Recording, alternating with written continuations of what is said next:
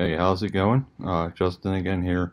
Just have a quick tip today for patients on dialysis or patients with kidney disease that need some protein supplements.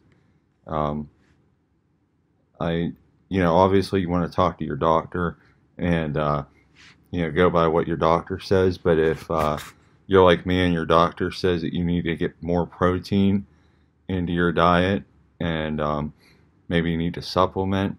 There is one supplement that's really seemed to help me, and it's increased my albumin levels, which is the protein in your blood. Um, One problem with kidney disease and nephrotic syndrome is that your kidneys don't won't let the protein go into your bloodstream and dumps it into your urine, so you're not getting the protein that you need.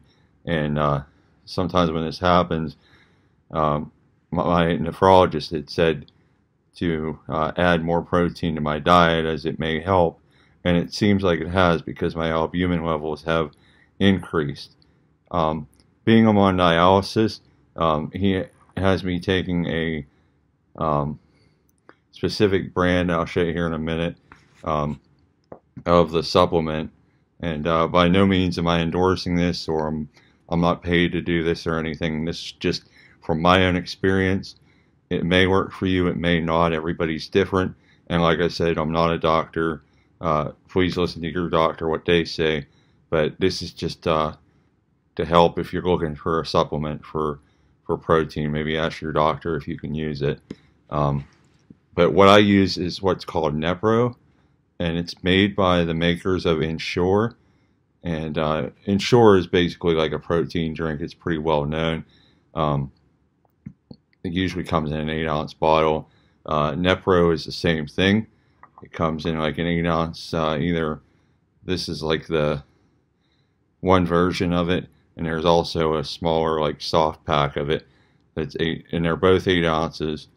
But it's as you can see here, it's called Nepro, and it's a nutrition protein supplement, and this is specifically for people on dialysis like myself. But I'm sure this would probably be good for anybody with kidney disease, because um, with kidney disease and dialysis, you're mainly you're watching for three things. You're watching for sodium, phosphorus, and potassium levels. Those are three of your biggest things that you have to worry about.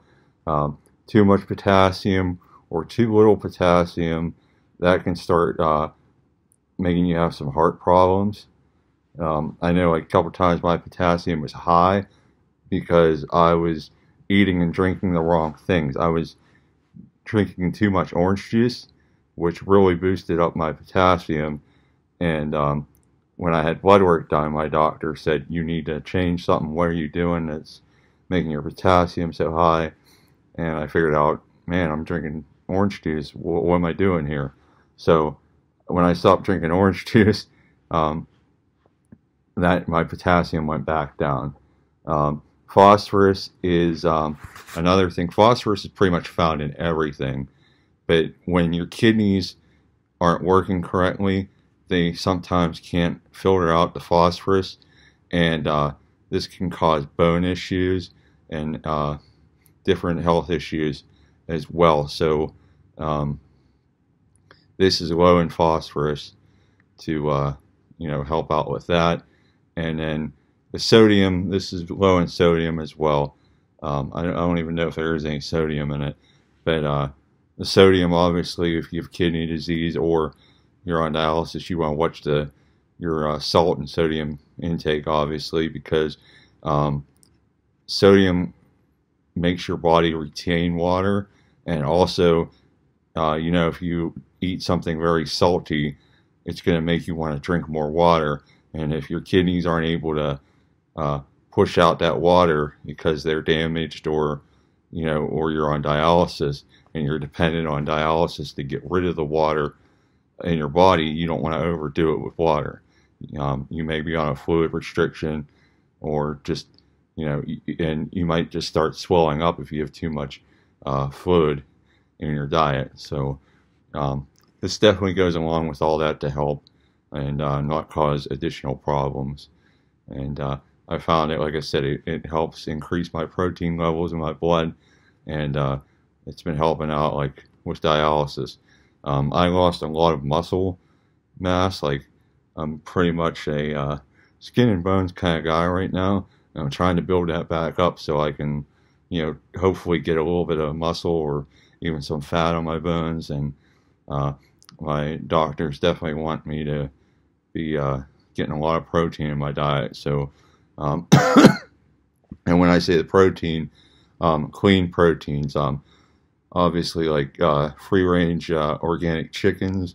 If you eat red meat, you want to get grass-fed beef, like organic grass-fed beef, and then anything like if you eat fish, wild-caught salmon. You just don't want stuff that's processed, or a lot of grain-fed like beef has the fat in it is actually pretty toxic, and that's where all the toxins go in the animal. When you have a grain-fed animal, all the toxins go to the fat, whereas in grass-fed, there's actually no toxins, and that fat can actually be healthy fat for you. So, I mean, there's definitely advantages to the grass-fed and the organic meats. Of course, it's going to cost a little more, but that's because it's a higher quality of meat. So, just figure it's an investment in your health to eat that better protein, and it's going to help, with your kidneys as well. So, like I said, it's just a short video just to explain a couple things about protein and your diet and one of the supplements I use. Hopefully this helps. And if you have any questions or you want a topic covered related to kidney disease or minimal change disease in particular, feel free to leave a comment, and I'll definitely try to cover that in an upcoming video. Also, please consider subscribing so you don't miss the next videos, and like this video if this has been helpful for you. Thanks for watching, and see you next time.